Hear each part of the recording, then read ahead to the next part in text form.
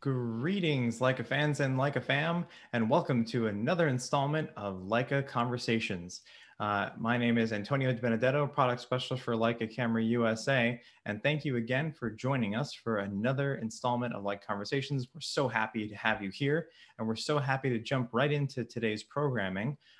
So today, the man who's going to be in the driver's seat for us today is Brad Husick. Brad is a fourth generation photographer, a tech entrepreneur, and now vice president of the International Leica Society, LHSA. Welcome, Brad. Thank you so much for being here. Antonio, thank you so much. I'm delighted to be here.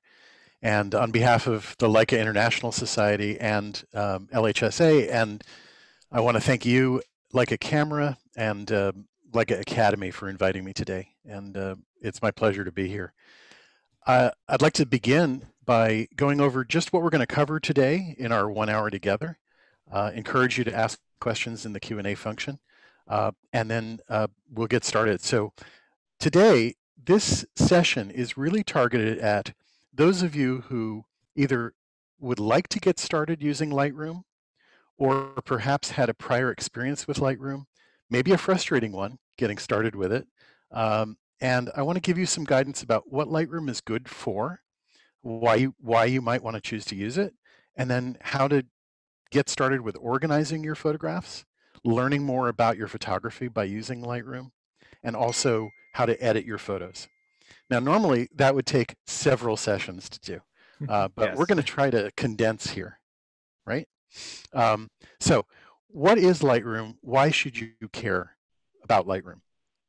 What I have found is there are lots of tools out there for managing your photographs, but what I have found over the many years I've used Lightroom from version 1 to version 10, which just came out yesterday, is Lightroom is a wonderful way to keep track of your photographs, to organize your photos, to make sense of that organization, and to edit your photos and either print them or export them for other purposes. So that's what Lightroom is. It's a great way to do that. It's very scalable. I have a Lightroom catalog with over 280,000 photographs of mine in it, and it doesn't slow down at all when you've got that many pictures in. Lightroom's actually capable of handling millions of photographs at a time. So let's get started. I'm going to share my screen, and I have some reference information to share with you that are slides in that application. So I'm going to share my screen, and we will get started. I see some people are already asking some questions, so thank you.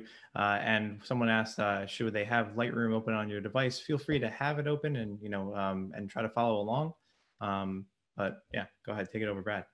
Thanks. Yeah, it's not necessary for you to follow along with this. I think it's better to watch what I'm doing and maybe come back in the recording that you can find on the Leica YouTube channel and refer back to that. Yeah, we'll have this all recorded and posted to Leica Camera USA's YouTube page. Great. So this is Lightroom. What I'm going to do is I'm just going to import a folder of my photographs to start because it's got some information in that I want to share. So there's a button down here in the lower left. Antonio, you can see the full screen, right? Yes, we're all good. Great. So I'm going to hit the import button and then choose where from my computer I'm going to import these photos. And I'm just going to choose editable JPEGs here that's on my desktop. And Lightroom gives you a thumbnail preview of all those photographs. And I'm just going to say, okay, I just want to add those photos to my catalog. A catalog is the database of your photos, and press the import button. And this is a very quick process because Lightroom doesn't move your photos or copy your photos to another location. It just references those photos wherever they are. And that's a really important concept. You don't have to change the way you organize your photos on your computer to use Lightroom. Lightroom can adapt to you. So I have these 27 photographs that I've now imported. And I just want to begin by sharing some references with you about information that you can get about Lightroom that will answer some of your questions that you might have. So to start, there are several versions of Lightroom out there, and this can be confusing to some people. So there is a Lightroom that's available for the desktop, which is called Lightroom Classic. And that's the application we're using today, Adobe Lightroom Classic. There is a version of Lightroom for mobile devices, and that's simply called Lightroom without the word classic on it. So you can get Lightroom from Adobe through a couple of different monthly plans. The one that most people find useful is this middle plan, the photography plan. It gives you access to Lightroom, Lightroom Classic, Photoshop, the full Adobe Photoshop, and Photoshop on iPad and other applications, in addition to 20 gigabytes of cloud storage provided by Adobe. If you need more cloud storage, you can always add. They have a photography plan that gives you a terabyte, or a basic Lightroom plan, which doesn't give you Lightroom Classic, what we're using today, or Photoshop on the desktop. So I recommend this middle photography plan for most people. It's a good deal. And also, I'll just jump in and just add that we've got a question about if someone's still using Lightroom 6. Maybe Brad, if you agree, I would advise it's time to upgrade and look into these subscription plans. I agree, Antonio. Lightroom, the reason to subscribe is at the end of the day or at the end of the year, you'll actually spend less money on the subscription than you would have upgrading to each new version as we did in the past. I remember the upgrades were something like $149. And doing that every year is actually more expensive than just getting the monthly plan. Mm-hmm. And you're getting the new features all the time by having the subscription.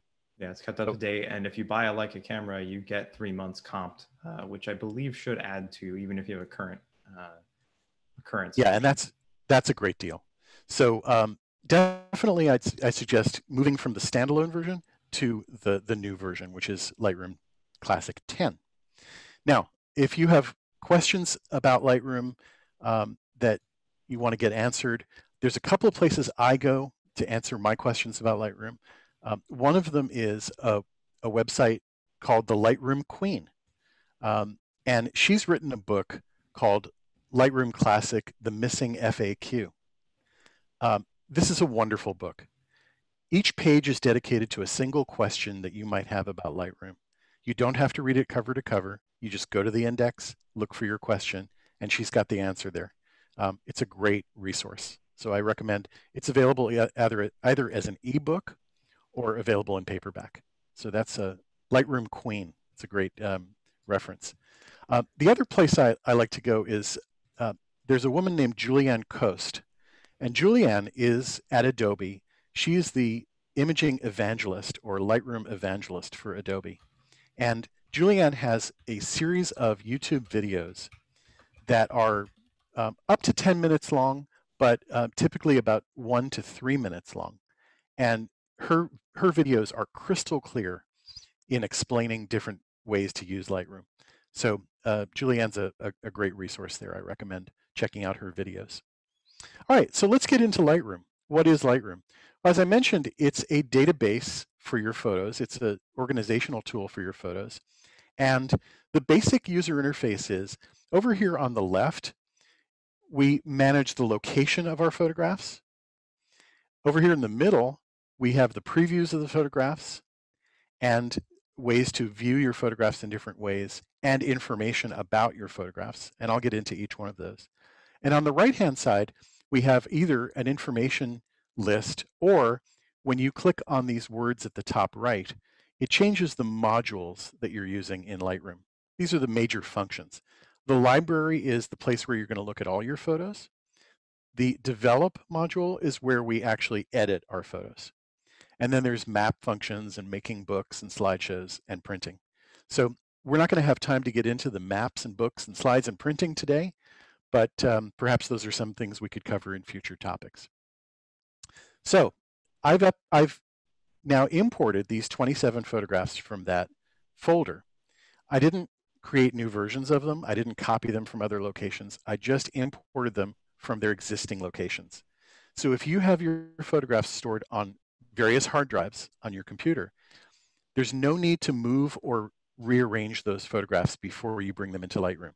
You can simply ask Lightroom to import them, and it will point to those photographs in locations that they already exist. If you're bringing photographs in from a camera, you take out the SD card, and I'm going to insert the SD card in my reader right now. This is from my Leica monochrome camera. And often Lightroom will automatically detect the fact that I've done that. But if not, I can hit the import button. Oh, it automatically detected. And you can see it's automatically selected this M mono card. This is the SD card. It doesn't show any photos because the photos are actually contained inside that one, the 100 Leica photo. But if I say include subfolders, there you go. There are all the photos that I've taken recently with this Leica monochrome. And if I want to import them, all I have to do is say what I want to happen here, which is I want to copy those photos from the card to a new location, which is actually my hard drive. And on the right-hand side, there are a few things I typically choose. One is the previews. The default is standard, which is the entire size of this window. And that's a good default for the previews that it has. It speeds up Lightroom to have those previews already built. And you can apply different renaming of those files as they come in. I typically don't do that. But now here's where you choose where those photos are going to be. So if I want to put them in the same folder that I had my other photos in, I would go to my desktop and look for those editable JPEGs, that folder right there. That's telling the program, copy the photos to that folder. You don't have to copy the SD card outside of Lightroom first. You can use Lightroom to copy the SD card. So now all I do is press the import button, and it's going to copy and add those files, those photographs, to the database. So we will let that happen in the background, and we'll come here into all photographs and just keep showing you what we've got. Those will come in, and you can see that number increasing as we go. So that is the basic organization of how you bring photographs into Lightroom. Let me give you one caveat. Because Lightroom is a database and it's pointing to your photographs, you should resist the temptation to move those photos to different folders or hard drives outside of Lightroom. If you move them when Lightroom's not running, Lightroom will get confused and forget where those original photos are. Lightroom is a non-destructive program, so any edits you make to it don't change your original files. Those original files stay where they are. It just holds the instructions for those changes next to the files. So please resist the temptation to get inspired one day and go and reorganize all of your hard drives outside of Lightroom. There's no need to do it. In fact, I have some students that I work with who keep every single photograph they've ever taken in a single folder without any sort of organization whatsoever. And they use Lightroom to organize those photographs. And that's an approach that's actually working really well. So I'm going to ask you to, for the moment, kind of forget about folder structures on hard drives and think just more about your photographs and ways to organize those photographs. I'll get to that when we talk about collections. Okay, so we've got photographs displayed here. We have thumbnails in the center. You can change the size of those thumbnails with a slider down here in the lower right-hand corner. And if I slide in this direction, I'm going to get smaller thumbnails, and this direction, I'm going to get larger thumbnails. I like kind of a mid setting for that so I can see more than a few at a time. If you want to look at one of your photographs, all you have to do is double click on the image, and that will zoom to the fit of the window. And you can see here it says fit. If you want to zoom to 100%, that is pixel for pixel, click one more time, and now it zooms to 100%. And depending on how large your file is, that can be this portion of the image, or it can be a much larger portion of the image. So for example, on this photograph, which was taken on an M9, the fit is here, and then the zoom to 100% is actually zoomed in quite far. There are some new features that showed up yesterday in Lightroom that allow you to zoom by holding down the Shift key when you're in this view. I think it's Shift, I believe. And if you slide left and right by holding down that key, you can vary the zoom that you obtain in the program. If you hold down the command on the Mac, you get this kind of cursor, which allows you to draw a zoom rectangle around something you might be interested. And now the program zooms to that level. That happens to be 313.7%. You can easily click here to go back to 100% or fit it to the window, or you can zoom to any level that you choose by clicking the arrows here, and you can set in your own number here. So if you want to zoom way past 100%, it's very easy to do that. And those are some new zoom features that actually appeared yesterday in the new 10.0 version of Lightroom Classic. All right, so now we know how to zoom our photographs. If we use the arrow buttons, the arrow keys on our keyboard, we can go to the next photograph or the prior photograph. Pretty easy there. And if you use the G key, that stands for grid. And if you press G, it will always take you back to this grid view. So that's one of the shortcuts I would memorize is G for grid. Over here, it says we've got 89 photographs in our catalog now. That's increased because I brought in the SD card. If you see fewer than your total number of photographs, it's probably because it's selected previous import. By default, after you do your import, it will show you previous import, and it's showing me the 62 photographs that I brought in from the SD card on my monochrome. So that if you're not seeing all your photographs, just come back over here and click on all photographs, and you'll see all of them in the order that you've got. Now, the order of these thumbnails is controlled in the bottom center of the screen, and it's here. I have it set to capture time, that is, when was the photograph taken, according to the EXIF data that the camera records. But you can choose other ways to sort these thumbnails in this grid view. You can do them by name or extension or any other sort of rating that you've given them. You can pick them up and move them around manually, but that is not going to stay as a setting when you go to another view. So I would suggest not rearranging them manually. Choose one of the sort orders here. That's going to be persistent as you use the program. Now, underneath the catalog that shows us all these photographs, it does show us the folders that it's pointing to on the computer. I actually don't find that terribly interesting because I'm not really interested in what folder it's in. I'm more interested in how I would want to organize my pictures. So I use the triangle on the left here to close whatever things I'm not looking at the current time. All right, so in the view of your images, up here in the center top, there are 4 choices here. Viewing no extra information, viewing text about the photograph, attributes that you've assigned to the photograph, or metadata in the photograph. Let's choose metadata for a moment. And it pops up whatever fields of metadata are available in the files that were recorded on the camera. So for example, the date the photograph was taken. I can see here that of my 89 photographs, they were taken across many different years. So here's an automatic way to say, okay, I took pictures in 2013. Maybe I took some in August. I want to see those. You don't have to create a folder structure for that. Because this is a database, it's managing all that for you. So that's one way to look at your photographs. Interestingly, in this collection of 89 photographs, I actually have 13 different cameras represented here. Some of my favorites, like the M10 and the Leica monochrome, but going all the way back to the M8, for example. So this is an interesting way to see how your photography changes and what sort of photographs you take with what cameras. Lenses is another way to look at it. So what lens did I use to take these photos? What are my favorite lenses? So some of them are not recorded, so it's going down here an unknown lens. But for example, which photograph did I take with the Elmerit 28mm 2.8? That's the photo that we used, one of the photos we used to promote today's session.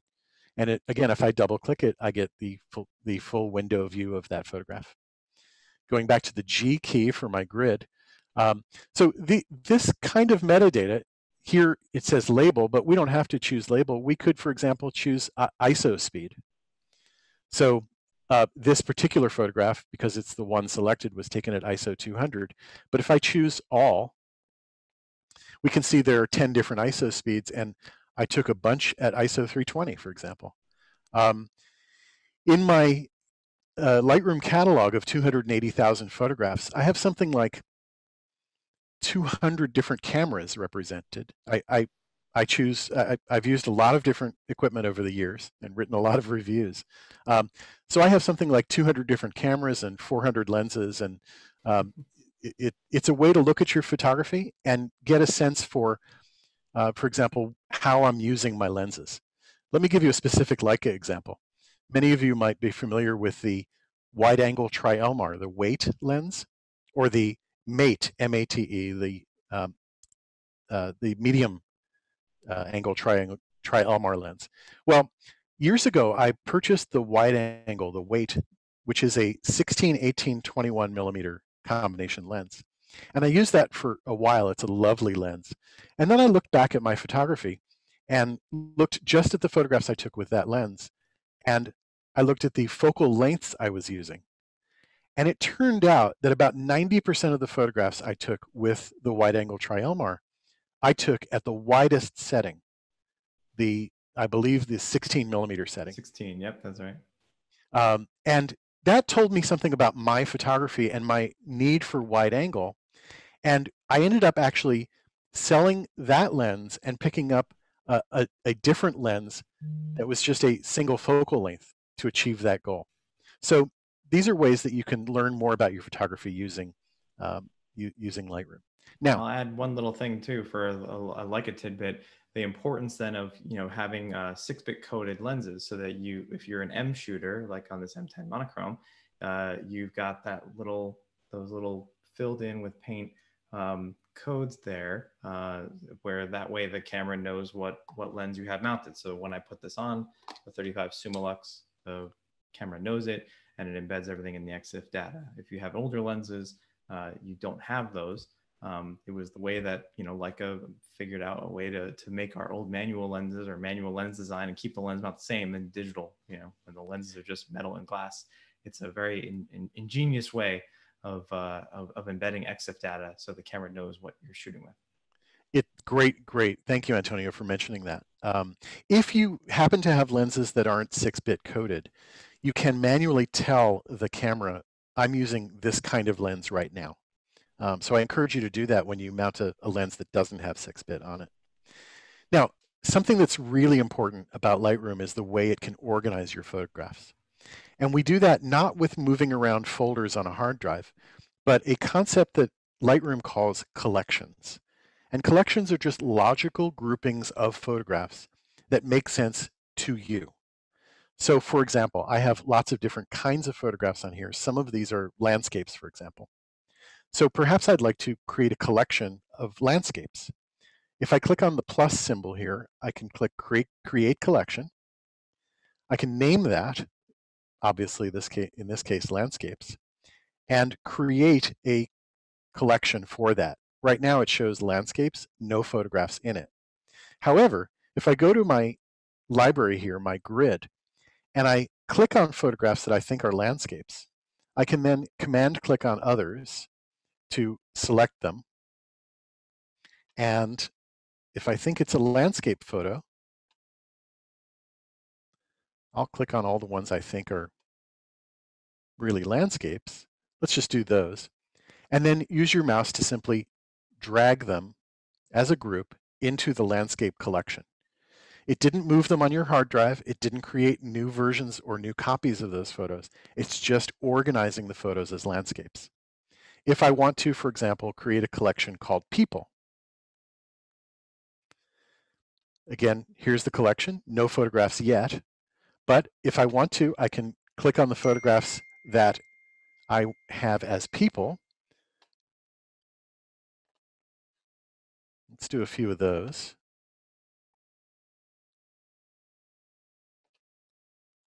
And I can drag those into the people collection.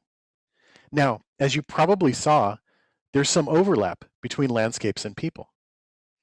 That's not a problem. I can have a photograph in more than one collection.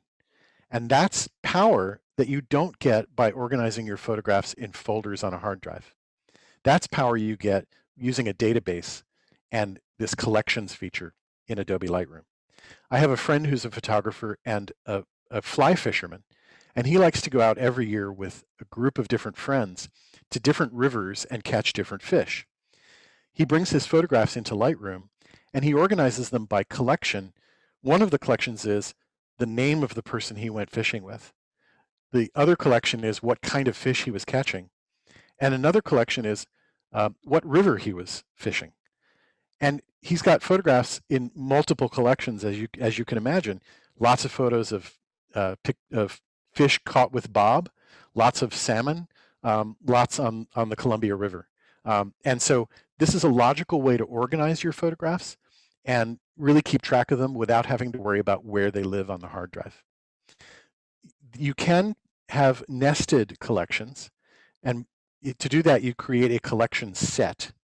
Think of that as the drawer on the file cabinet, where the collections are actually the folders that you're keeping the photographs in. If I create a collection set, I can say these are my LHSA photos, and I can put these collections into a collection set just by dragging and dropping. There is only one level of hierarchy, by the way. You can't have multiple levels of collection sets. So I strongly encourage you to take advantage of the collections feature in Lightroom to organize your photographs, and don't worry about where they're stored on hard drives. You can always change your mind and move photographs from one to another. If I click on the people collection, I get those 8 photographs. If I click on the landscapes, I get those 6 photographs. If I want to see everything, I just click on all photographs. So we're at a logical transition point now from where I've introduced the interface, how to organize your photographs. And in the next section, we're going to get into how to edit your photographs. But I want to pause here and see if, Antonio, there might be a few questions that have come up. Oh yeah, we've got a great array of questions. I've been answering some with direct messages that should show up for everyone in the answered section as well. I think there's some that I think a lot of can be answered by kind of your mileage may vary situations, or everyone has their own interpretation. Someone asked, for example, how do you recommend starting your folder and file organization for the first time, the structure, the storage? Brad, my first thought on that is it's kind of up to you, right? There's many different ways you can slice this. I agree, Antonio. I think simple is better. What I typically do with my photographs is I start a new folder for each year of photographs that I'm taking. So I have all of my 2020 photographs in a single folder, and that folder is then imported into Lightroom. Yeah, and then like you said, from there, your collections will really be what would help you go through. Yeah, it also, by the way, helps when you're backing up your photographs. When you back up your computer outside of Lightroom, it's way easier to back up a whole folder of photographs, 2020, than it is to find all the different folders that you're looking for. And someone asked, what are smart collections? Good question. A smart collection is a collection based on a set of rules, typically about metadata. So if I create a smart collection, I can set up a rule that says, I want a smart collection of, for example, all of my photographs taken with the M9. Yeah, it's something, again, you can really customize to your liking. And I'll again add that mention that Lightroom can do so many things, and you don't have to use every single feature. It's all about kind of working into, you're settling into your workflow and what works for you. The core of that Brad is showing you with collections and importing and then what's coming next is kind of the key thing to build off of, especially if you're kind of still learning or getting settled in.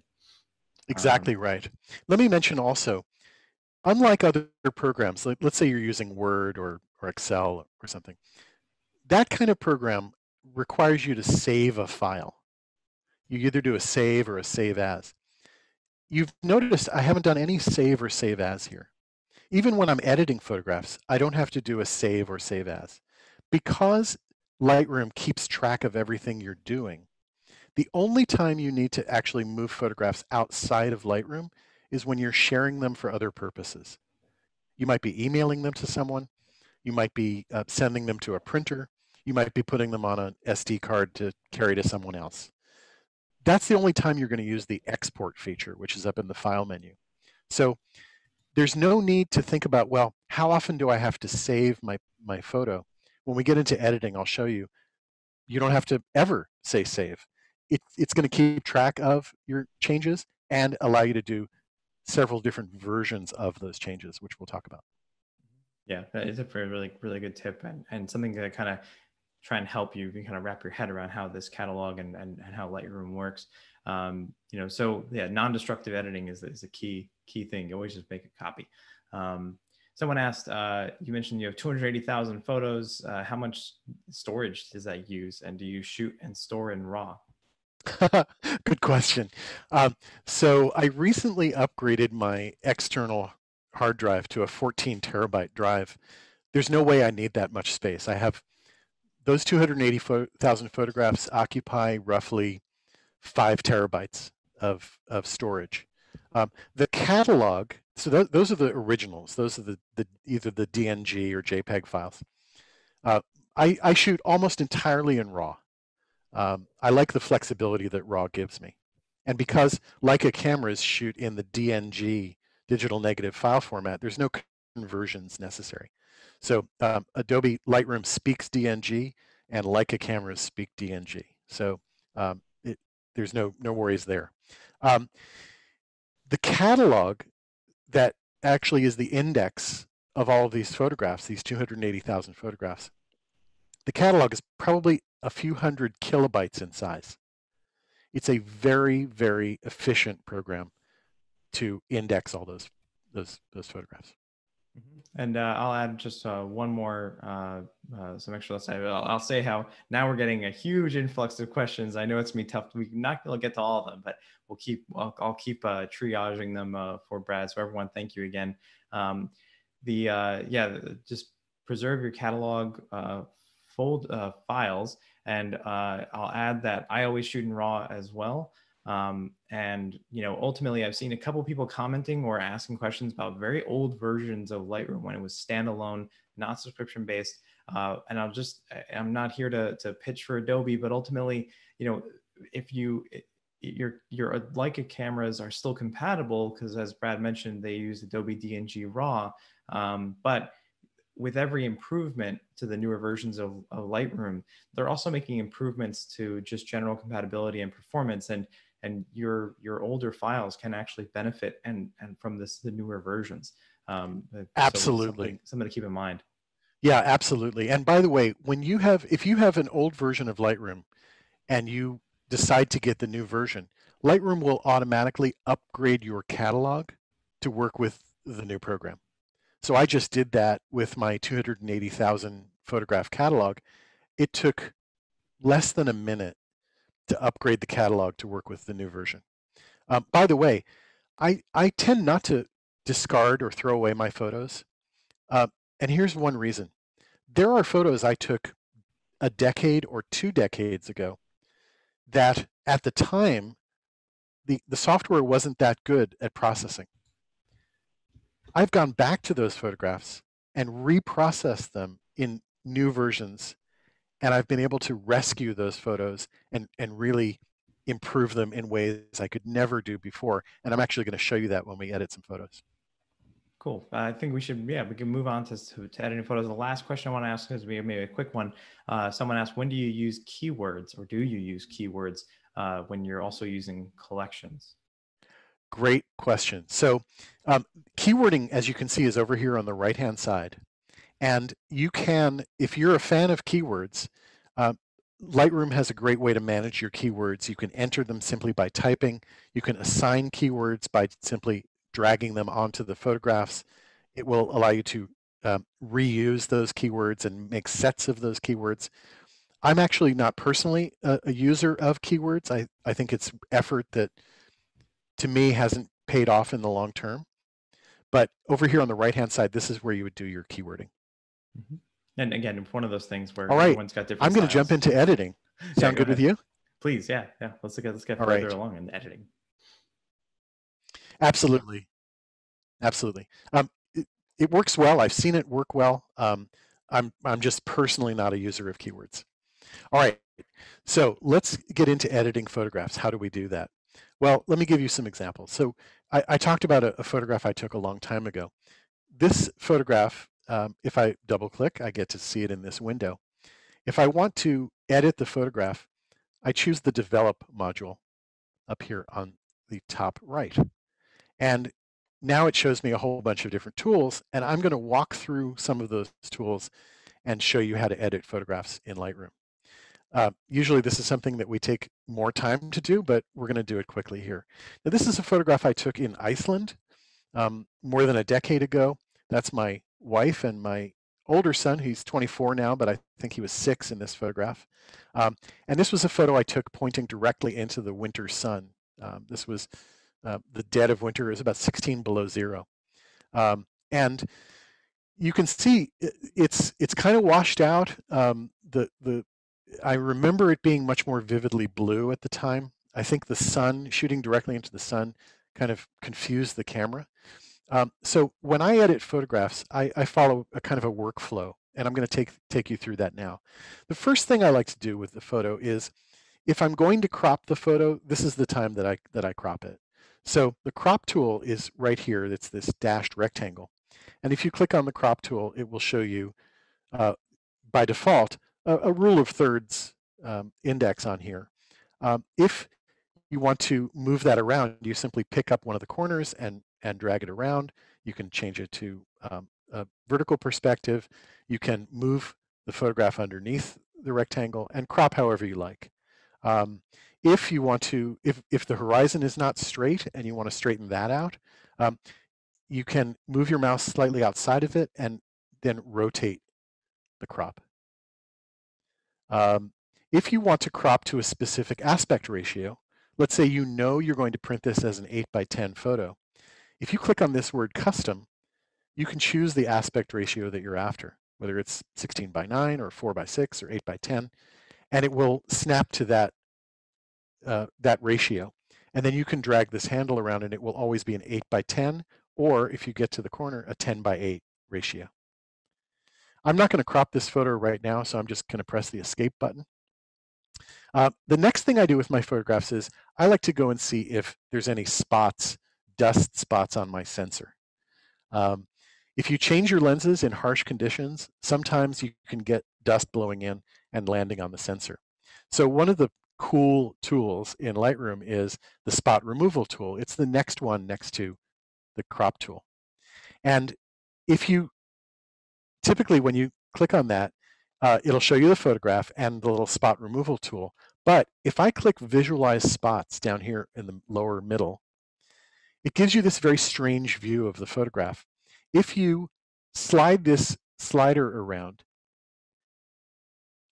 lighten up the photograph, and you see these little donuts in the sky. Each one of those donuts is actually a dust spot on the sensor. So this is a way for you to say, okay, I'm going to remove those dust spots in this view because it's easy to see them. So the way you change the size of the brush easily is with your keyboard, the square bracket keys. The left and right square brackets make the brush larger and smaller, and you just want it to be slightly larger than the dust spot. So I can quickly click. Lightroom knows pretty intelligently where to sample to replace what was under the dust spot. And I can pretty quickly click on my dust spots, the ones that I see. I think there's one actually down here in the photograph. And remove the dust spots. I can remove that visualize spots. And when I say done, or I press enter, I've now removed all the dust spots in that photograph, quick and easy. You can actually apply, if you've taken lots of photographs in a session, you can actually apply those changes across multiple photographs with the sync function. I don't have enough time to show you that right now, but you can dust spot one photo, And as long as you believe that the same dust exists on many, you can actually get rid of it in one click. So we've cropped, we've removed the dust spots. Now I'm really interested in editing the way the photo looks.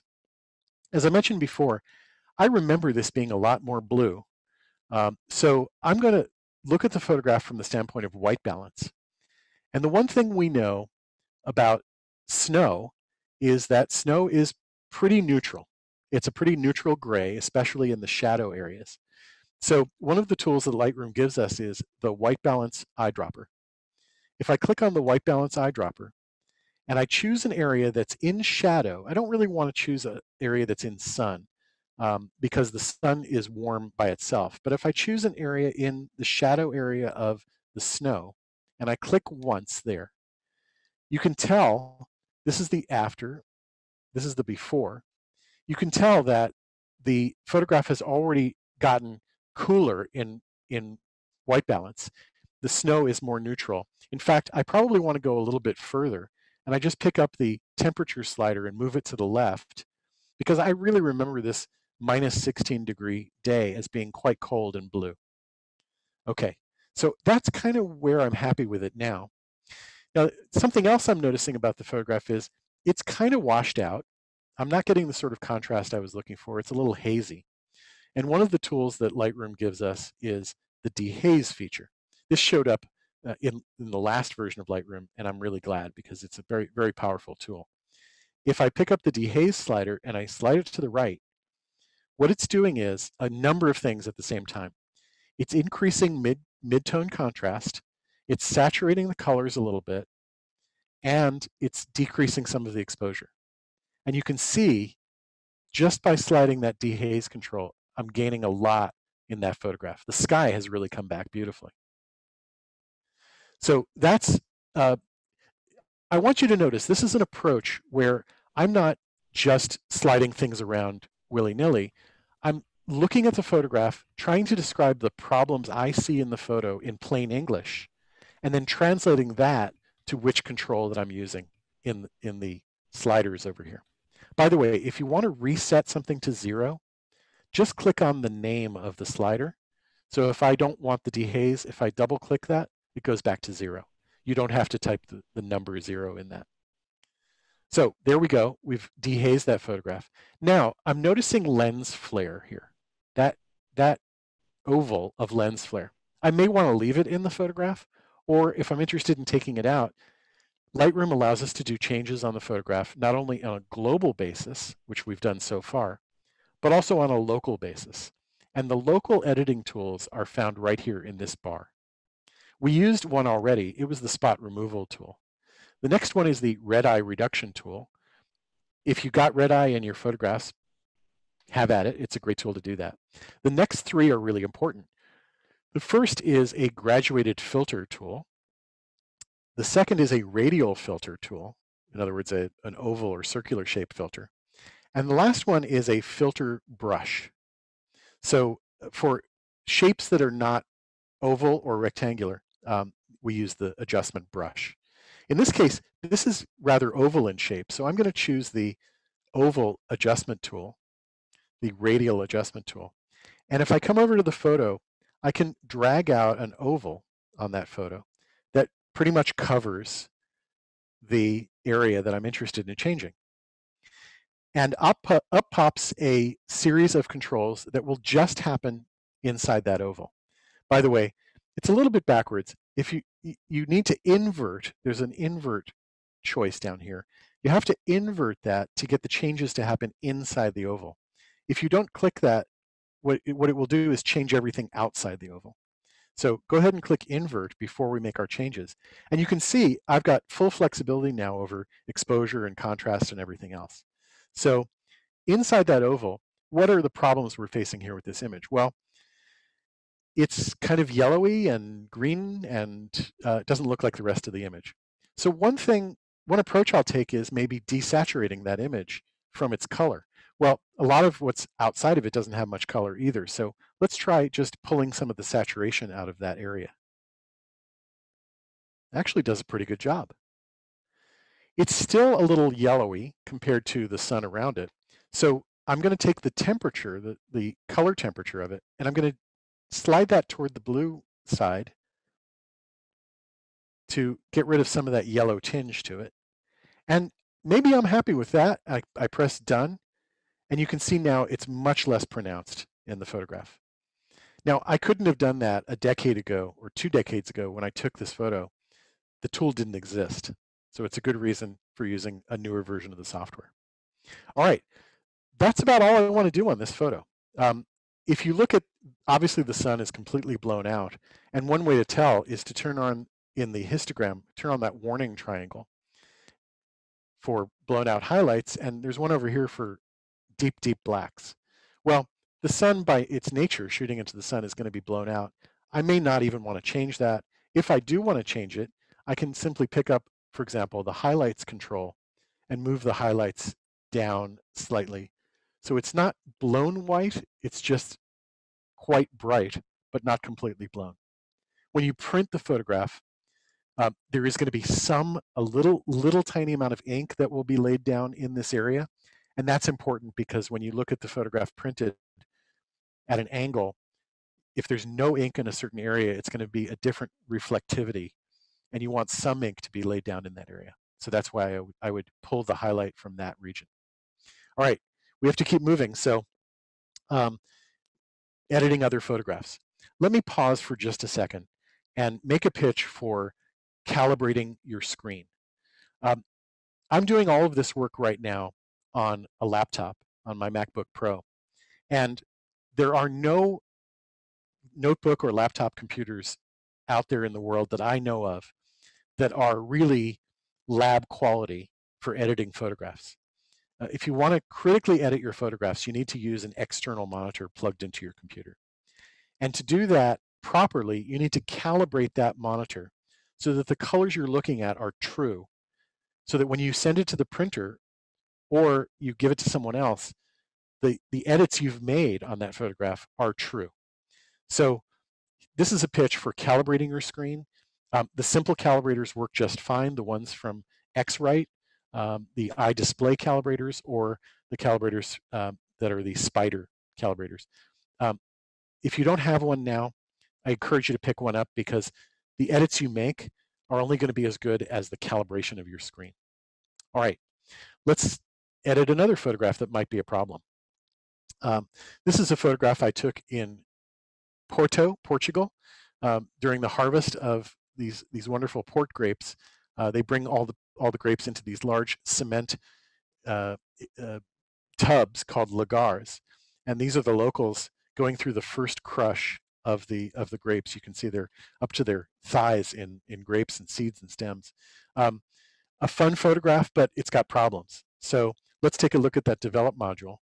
The first thing I see, that blue area, by the way, those are deep, deep blacks. It's okay to have deep blacks in your photograph.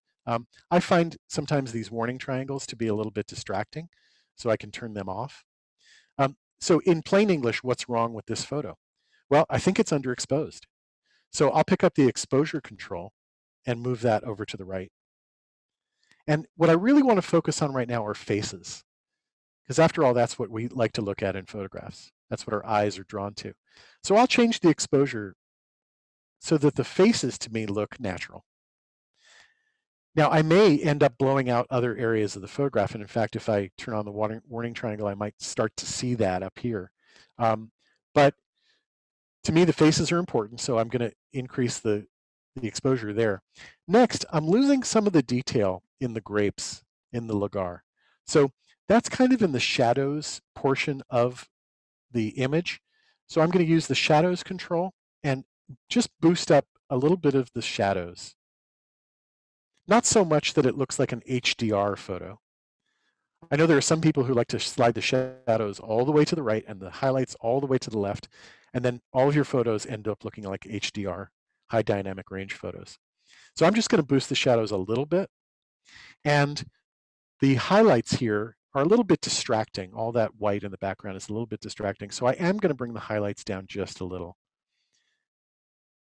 so that we get more texture on that wall. Well, those are some quick edits. I haven't moved everything in the program. I've just moved a couple of sliders, and right away we've improved that photograph. Let's do a few more. Here's one that I took in White Sands, New Mexico. Probably about 95 degrees, 0% humidity. And they actually have, you can slide on a snow sled, you can actually slide down these sand dunes. Again, what's wrong with this photo? I think it's underexposed. I did that on purpose because it was incredibly bright that day. You can see this was taken at a 500th of a second at ISO 160. So it says f3.2. I don't think I was at f3.2. I think I was at least at f4 or 5.6. So what I'm going to do now is increase the exposure because I know that white sand was really white. Sky looks pretty good to me. I'm interested in what he's doing over here, so I'm going to use that new tool by hitting the Command key and zooming in, even though it's more than 100%, it's actually 600%. There's a lot of shadow going on with him that I'm missing some detail here. Now I can do that as a global change, or I can do it as a local change. If I want to do it as a local change, I'll use the adjustment brush, which is the last tool on the right. And now if I turn on the bottom here, show selected mask overlay, I can start painting on him. I can make the brush larger or smaller. Just start painting. This is a mask. And it's not painting red on your photograph, don't worry. It's just painting a mask on him because I just want to change him. And the more careful you are with this, the better your results. But I want to basically just boost up some of the shadow detail that we lost on him. So that's pretty good. I'll include more of his hair there. I'll turn off the overlay. And now I can use that control, go over to the shadows area and boost up some of the shadows and maybe even some of the exposure on him. And then zoom back out and say done. And now we've really brought him back. So by hitting the backslash key, the one just above the return key on the keyboard, if you press that once, it takes you to the original photo. Press it again, it brings you back to your changes. So right away, we've used the local tool, the local adjustment tool, in this case, the adjustment brush, to bring him back. Again, G for grid takes us back to some other photographs. Let's take a look at something, a landscape. Oh, let's take a look at this photograph because it's a typical photo you might take at a party. This is a quick snap of some friends of mine at a dinner party. Again, using the develop control, what seems to be wrong with this picture? Well, clearly the white balance isn't correct because I know that's a white tablecloth. So if I pick up the eyedropper and I choose an area on here, maybe in the shadow, and click once there, now I've guaranteed that that's a neutral gray. And I can sort of see what's going on with the faces. But again, this photograph is probably a little underexposed. I'm going to increase the exposure here.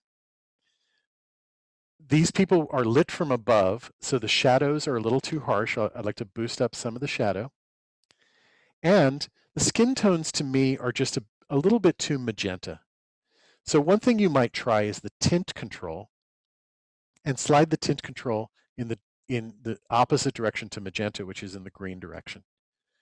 So here I've improved the skin tones. I've neutralized the white neutral gray tones and increased the exposure.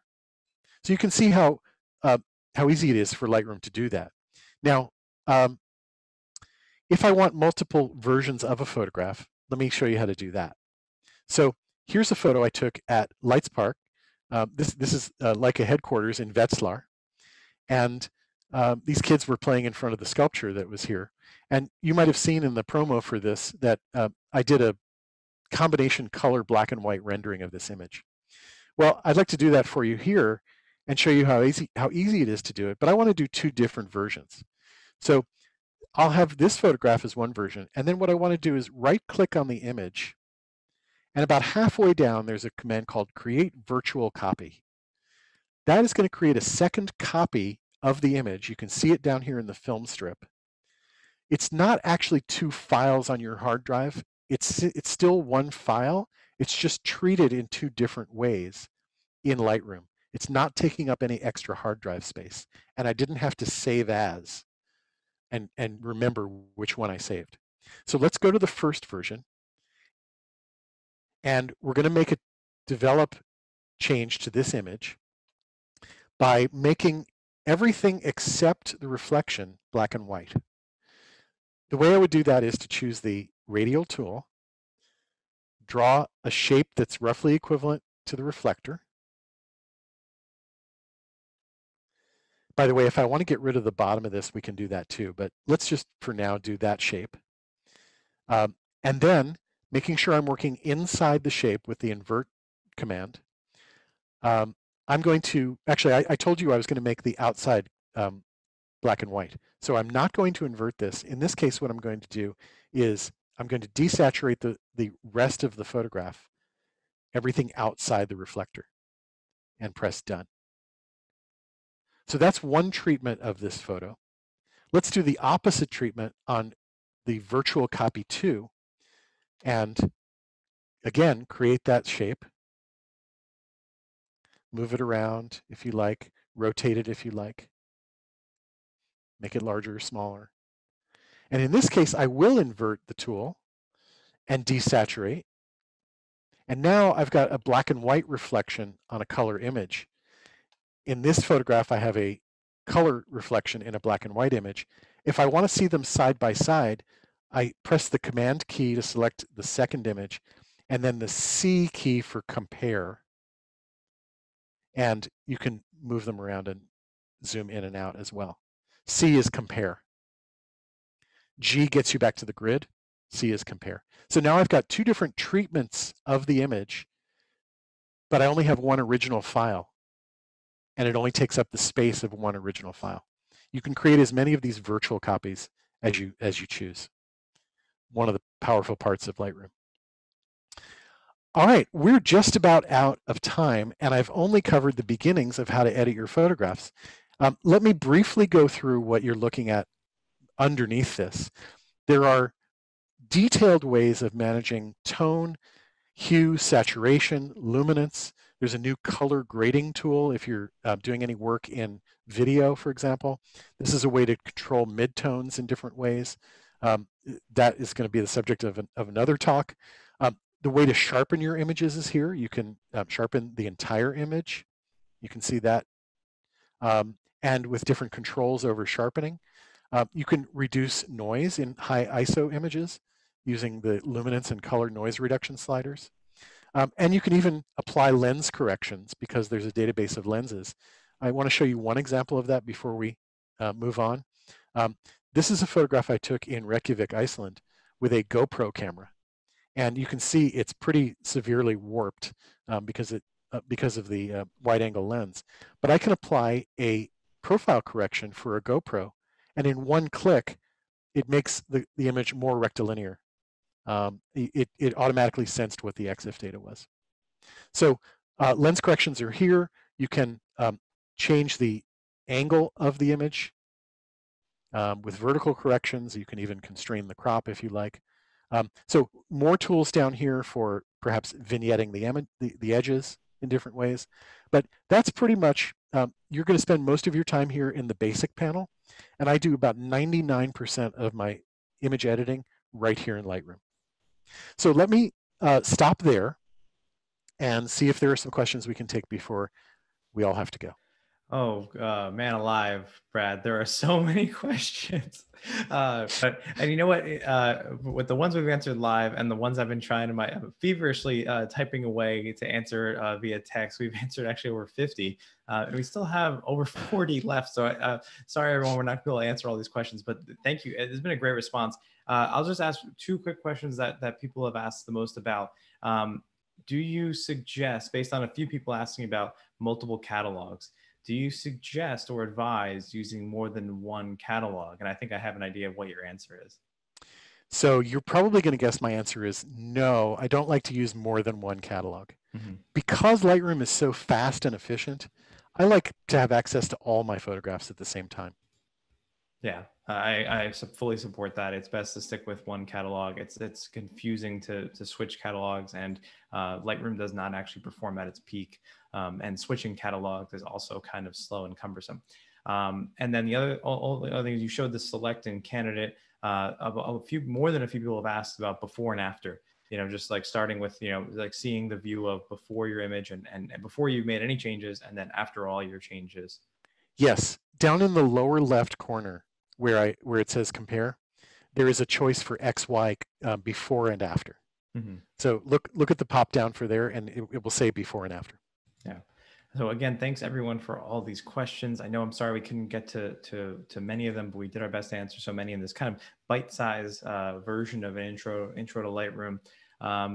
So there are many topics of Lightroom we can go over, and maybe there's more we can do in the future. Thank you, Brad. The presentation was fantastic, and a lot of people are singing your praises. Thank you. To make this fairly digestible and more approachable for an intro. I want to let everyone know to definitely check out the International Leica Society, of which Brad is the vice president. International Leica Society, LHSA. You can find them at lhsa.org, at Leica.society on Facebook, and at Leica Society on Instagram. To be a member of the LHSA, it's normally $60 for a 1-year digital LHSA membership. For everyone here, please check out the chat. We have the link there. There's a special promotion here where Brad and his esteemed colleagues are offering a digital membership of 15 months for the price of 12 months, which is a nice promotion for everyone here. So thank you, everyone, for sticking around. Antonio, thanks. I just want to mention LHSA is the user community for Leica enthusiasts. And we have a lot of webinars and other Ask the Expert series and a whole bunch of benefits for people. We're a nonprofit organization, and we're completely a volunteer organization. So all those dollars go to programming that benefits you guys. Mm-hmm. Yeah, it's a very dedicated group of enthusiastic and passionate and knowledgeable Leica users and owners. And if you enjoyed this program, and if you want to see more like this, if you're interested in even maybe some one-on-one tutoring or group programs with Brad and through the Leica Academy, please contact academy@leicacamera.usa.com for inquiries. We are always evaluating the feedback of our users and fans. So we definitely want to hear from you, because we would be definitely looking into doing more stuff like this. It seems like everyone seemed to really enjoy this. Brad, can't thank you enough. This was very informative and very helpful and easy to understand. I can't emphasize that enough. So thank you for your time. It's been my absolute pleasure, and I hope that I've inspired you to give Lightroom a try for your photos. Don't be afraid. You're not going to ruin your originals. And come back for more. And if you want us to offer more, let us know through that email that Antonio shared with you at Leica Academy. Mm-hmm. Yes. And so thank you again, everyone, for joining, for asking these fantastic questions. And until next time, we'll see you again on Leica Conversations. Take care, everyone.